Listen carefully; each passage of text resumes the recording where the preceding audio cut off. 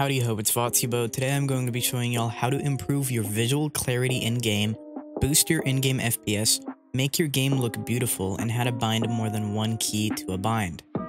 Let's get right into it. So the first thing you're going to want to do is press Windows key and R on your keyboard at the same time. This will bring up the run command. You're going to want to type %local app data % and click enter. This will bring up your Windows File Explorer into your local file settings. You're going to want to scroll down until you see Dead by Daylight, click on Saved, Config, Windows Client. The first thing you're going to want to open is your Engine.ini settings. I have all of the settings changed already.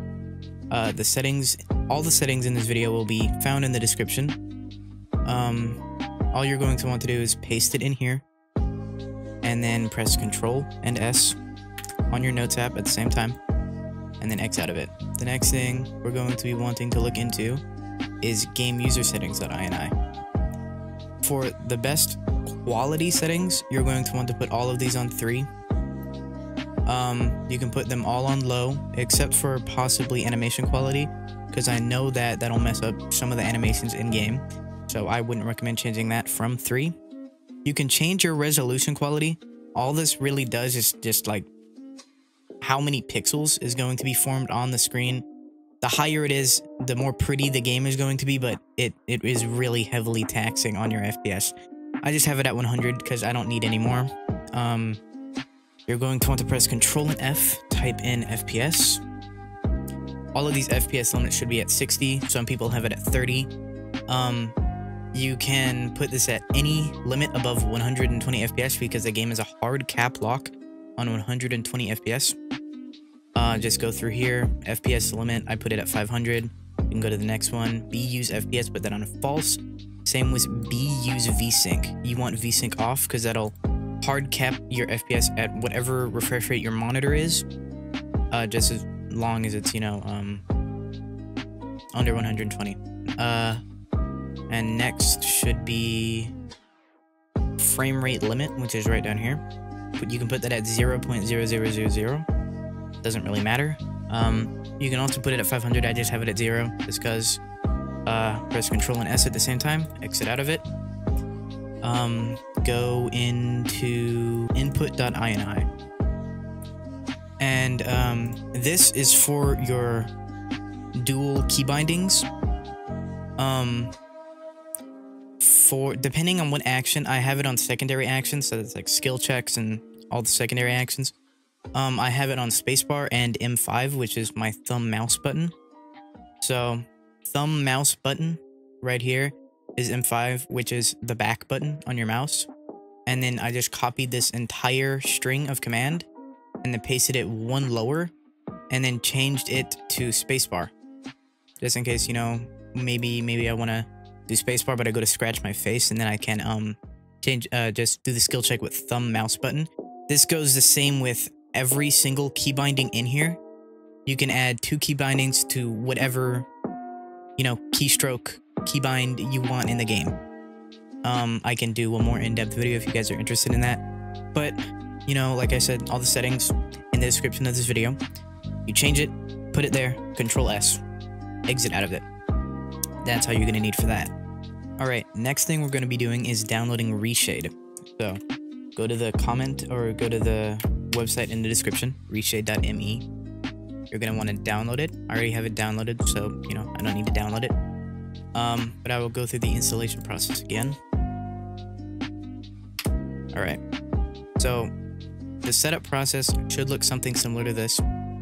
You just go in here, you find Dead by Daylight, right here. It should say EGC for the Epic Games client, but I'm playing on Steam, so it doesn't. Do not click the Easy Anti-Cheat Launcher, just click Dead by Daylight. Click Next. Dead by Daylight runs on Microsoft DirectX 10 or 11, so click this, click Next, and then you're going to want to do Install. I don't have it because I already have it installed. And then click Next, and then you're finished. So, finish it. It should come up with like a settings thing or what to download. You can just click all of it. Alright, once you have successfully installed Reshade, you should see Reshade shaders and whatever other settings, I don't know what settings it adds, to your Dead by Daylight configure file. In order to get to that, you need to open Steam. Double click on Steam, go to Library, go to Dead by Daylight, right click it, click Properties, go to Local Files, browse Local Files. Alright, once it has opened, it should bring you into this. You're going to want to click Dead by Daylight, Binaries, Win64, and you should see Reshaders and everything else. That's when you're going to want to download either my pack, which is VOTS.ini, or Kaito's Reshade preset, and drop them both in here, okay? After that, you're going to open Dead by Daylight. You should see Reshade in the top left. It should appear right here with the tutorial. I don't recommend doing the tutorial, you don't really need it. Just press home on your keyboard. If you have a 60% keyboard, it should be FN and like H or whatever other key it is on your keyboard. It should open this. You click the top right here, and then you can choose from the presets that you already put in the file. I'm just gonna choose, mine. I'm gonna select it. And then you're going to want to click reload, and then enable performance mode.